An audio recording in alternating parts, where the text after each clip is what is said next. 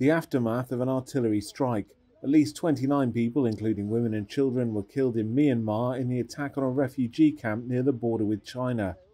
The strike was one of the deadliest on civilians since the military seized power in a 2021 coup. That triggered conflict with a resistance movement and armed ethnic groups across the country.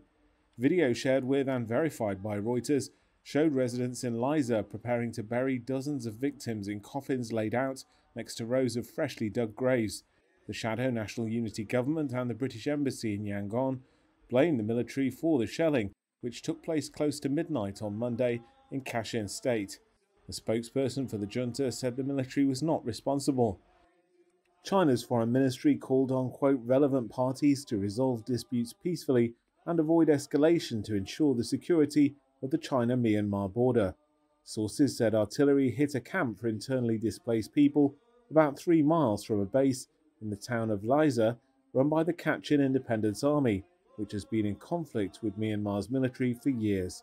A spokesperson for the KIA called it a massacre against our ethnic people, according to Myanmar Now.